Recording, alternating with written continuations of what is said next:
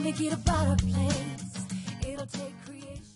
Hi, it's Karen from Simply Said with Karen, and today I'd like you to show you how you can make a set of labels for your new catalog. This is using My Digital Studio or MDS and an electronic e-cutter. As we all know, when we get a new catalog, it's really hard to make your way around it and find the things. I know I've seen it someplace, but I just don't know where I've seen it. So by making a set of labels, you will be able to easily find everything you're looking for. So I'm going to show you or demonstrate to you how I did these labels using My Digital Studio and a Silhouette e-cutter. Hi, so let's get started creating our labels for our new catalogs. And of course, once you learn this technique, you can create labels for all sorts of things, and even for your other business folders, etc., etc. So the first thing we need to do is we need to have the MDS open, and we're going to start a new project. So I'm going to choose Custom, and I'm going to choose the Create a Custom Size, so it's 8.5 by 11. Now you can have a 12 by 12 if you wish, but that's only if your printer will print 12 by 12. Otherwise you have to stick to the 8.5 by 11. So we're going to create this project, and we're going to name it Catalog Labels. Okay, so now we have our page open here. So what we need to do is we need to go to Punches and add a punch. And I have the File It Fun download already. So if you don't have it, or you think you might have it, you can search for it in the bottom search box here. So File It Fun, and it will start looking through your various punches. So if you don't have it, you can order it down from my online store, and I will give you that address later. And the name of the file is File It Fun, and the item number is 130062. So when you have that downloaded or you have it open, we're going to be using File It Fun Label 7. So we want to click on that, and we want to apply it. So we can close that now. So what happens now, this is an SVG file, and these files can be exported and used in other software programs. So we're going to be using that in the Silhouette e-cutter. That's what I have, so we'll be using it. So we want to save it first, and then we want to share it, and we want to export the SVG file. So let's just do that. So it's going to tell you where you want the output location to be, where you save your MDS files, and I'm just going to click Finish. So let's go back over to the Silhouette file, and we're going to start with a new project, a new file. So call that up onto your screen here. Now we need to import the file label that we just created. So go down here to, go up here to File, and it's going to tell you to import, and we're going to import to the library. So now we have to go to where our projects are saved. So I have mine saved in a folder called My SVG Files. So I'll open that. Now the other thing you have to do is you have to select down here all files. So if I go down here and look for my catalog labels, there it is there. So I'm just going to double click on that. And I only have one page, so this is the page. So we're going to go OK. Okay, so you can name that file now. I'm going to call it Catalog Labels. Add some keywords, labels, and MDS. And you can put a description as to what that is if you wish. Or you can put the artist if you wish. And just say OK. So now if we go, here it is right here. The other thing we have to do is, because we're going to print this out on Whisper White cardstock, we need to find a color that we want to fill this file tab with.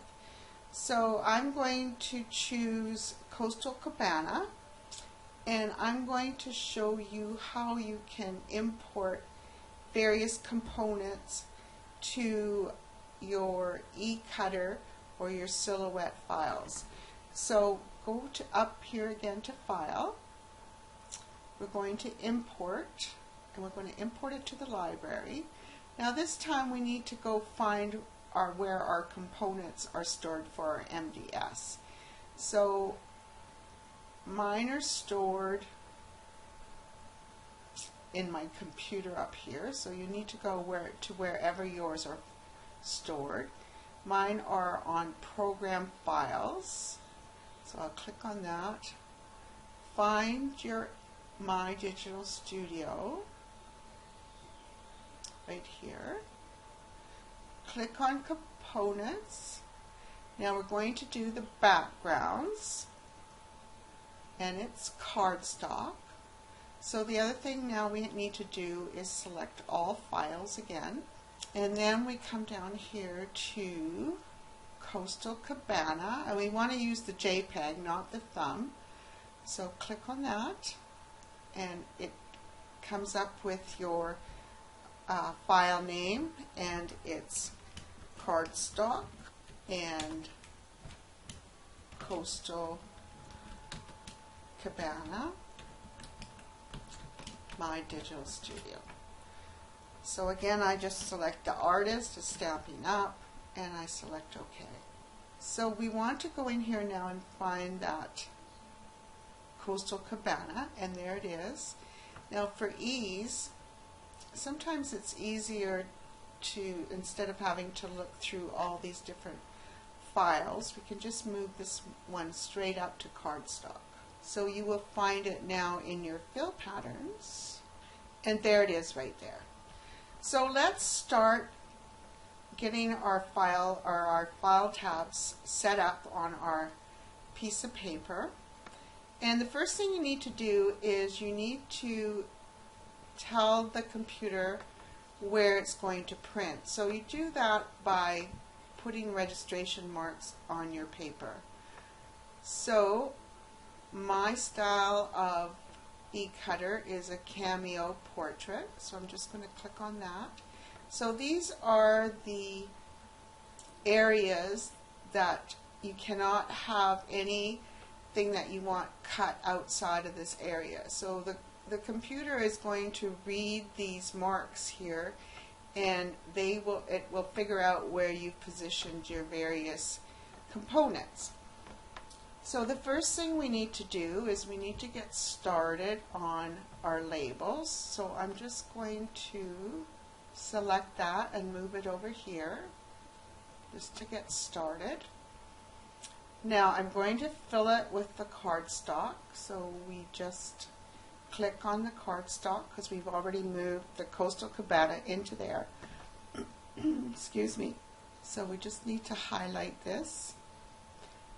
So in order to fill this file tab, we need to select our patterns, which is this icon right at the top here. Scroll down to where our cardstock is, and then just double click on the cardstock and it should fill it. There we go. So just check your sizing on the file label. So this one is almost 3 inches long. It's 2.931 and a 3/4 of an inch high, which for the purpose of these is okay. If you want to make it bigger, that's great. So I'm going to close that down because we're finished with it. Now the next thing I'm going to do is I'm going to zoom in because we're going to type out the various sections of the catalog. So we want to go to View, we want to go to Zoom, and I'm going to zoom to 100%. So now you can see where you're going to type your lettering. So before we continue though, we should save this. So we'll save this as, and we're going to save it. I like to have mine saved in my Silhouette projects. Here we go. So I'm going to save this as 2014-15 catalog. There. So the next thing now that we have to do is we have to start creating the labels. So I'm just going to move this one up a bit because we want to be able to use as much of the paper as we can. Just make sure that your label doesn't overlap any of those hashtags. So we've got the first one done. Now to make it easier and so then you can juggle things around, I'm just going to show you how you can copy and paste and then just move it down so that it's inside the red lines. Do another one, move it down, and then I'll do one more for you. And of course, because we've already got it copied, we can just go paste.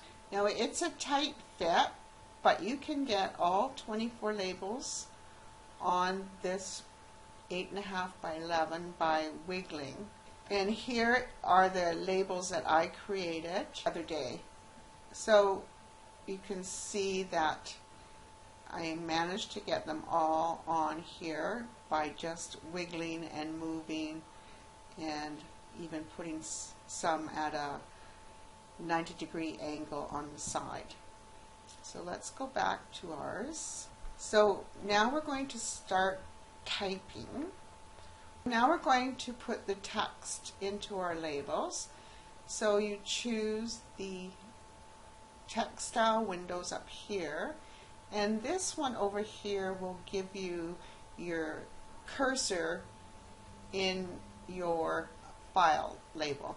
So just get back up here and you can see this red or blue line here, that's your cursor. Now we want to select a font, and of course you can select any font you want. I chose to do the Times New Roman, and I chose the 16 point. So you can see here that it's gotten smaller. So the first one in the book or in the catalog is gifts and packaging.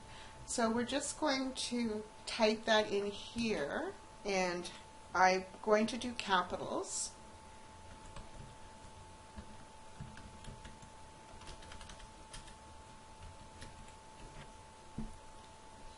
Now I need to have this centered a little bit, so you can click on that little round button with the cross in it, and I'm going to just move the top line of that over a bit so it's centered above the packaging.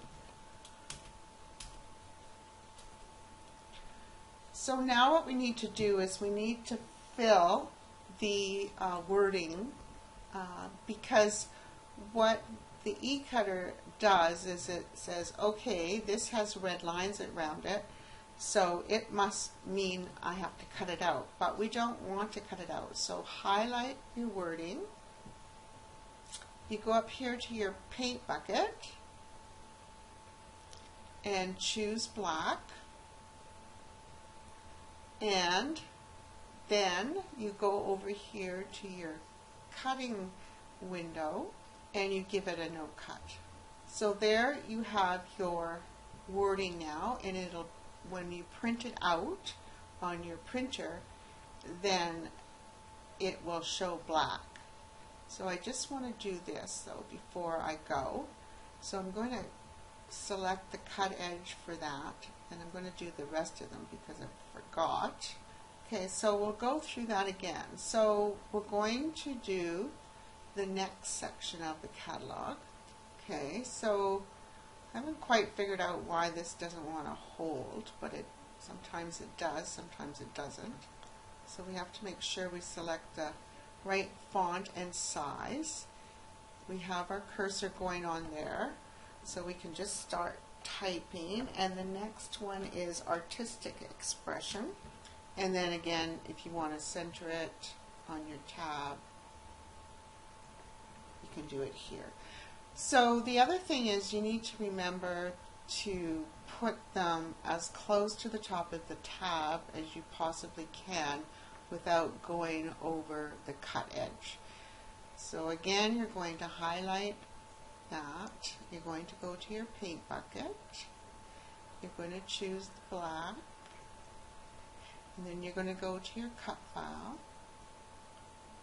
And you're going to choose no cut. So sometimes you want to be able to move these around. You want to be able to group these. So select your wording, select your tab using Shift, and then you can go right click on your mouse and you go down here to group. So now you can move them around at will without having to worry about the two pieces moving separately. So let's just do the GIFs again, and we want to choose the wording. So go up, right click on your mouse and go to group, and so it's there. Let's just save this. Okay, so I'll do a couple more for you. And so we're going to do the next one, which is birthday. So we're going to choose this one, and we're going to choose 16 point and start typing birthday. You can move it over a bit so that it's centered. Highlight it, go up here to your fill bucket, choose the black, and then go over here to your cut settings and choose no cut. The last thing you want to do is you want to shift to select both the text and the label and right click. There, so you continue doing that until you have all, there's 24 of them, so we have all 24 labels created, and then you want to save it, and then the next thing you want to do is you want to print it out on your computer. So you just put your Whisper White cardstock into your printer, and just go up here to File, Print, and of course you can do the print setup, and then you can do print, and just follow through on your normal procedures for printing.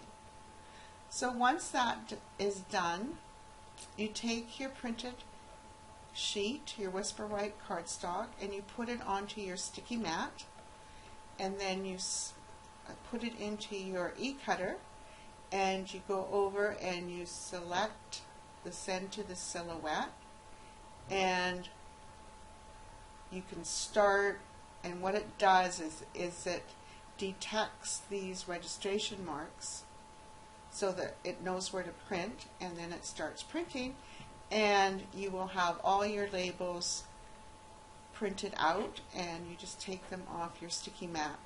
So then now we're off to actually show you how to put them into your catalog. Now that we have all the labels cut and ready to go, just lay them out so that you can find them easily when you want to put them into your catalog. So I'll just lay them out here. When I attach these to the various pages of the catalog, I'm going to use my snail.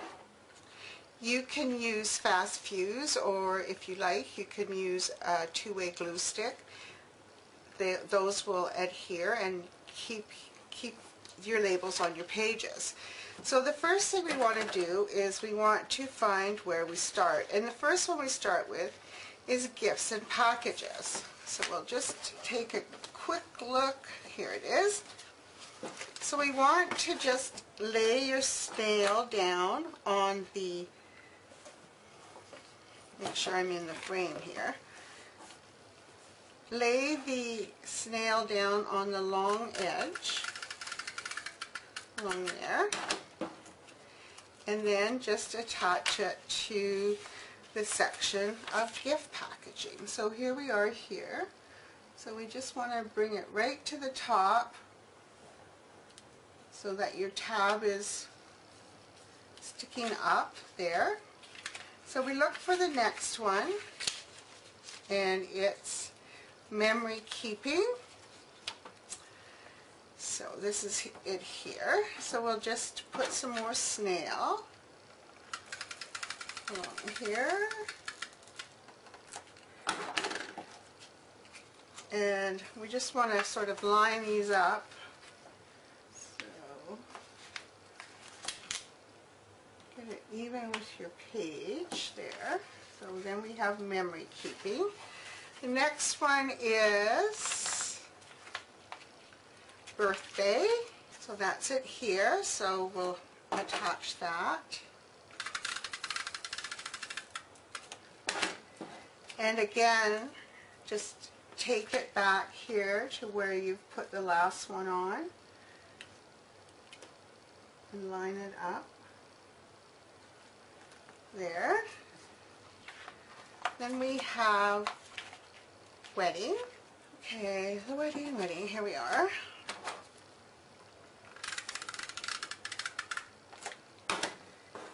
Again, just fold it back over and line it up. Oh, had two there. Wedding.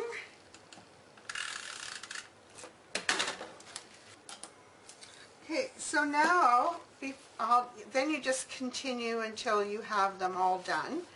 There's a section where you will find two of the different products on one page, and that's the adhesives and the decorative mats, and that's on page 205. So we'll just go there.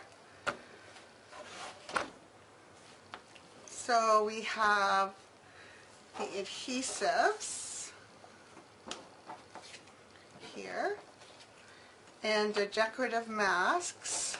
So what you want to do is you just want to attach them, but we want to just to trim off a bit of one end. So grab your paper snips and just trim off this section here.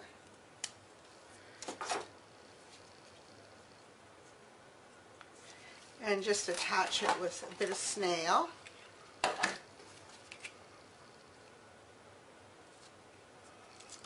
There. Now I'm not going to attach it because what you want to do is work your way through the book and making sure all your tabs are lined up. So have fun. I hope this will help you find the different products in the catalog. And if there's any problem, you can always email me at Karen@simplysaidwithkaren.com and I'll help you out. Thank you and have a great day.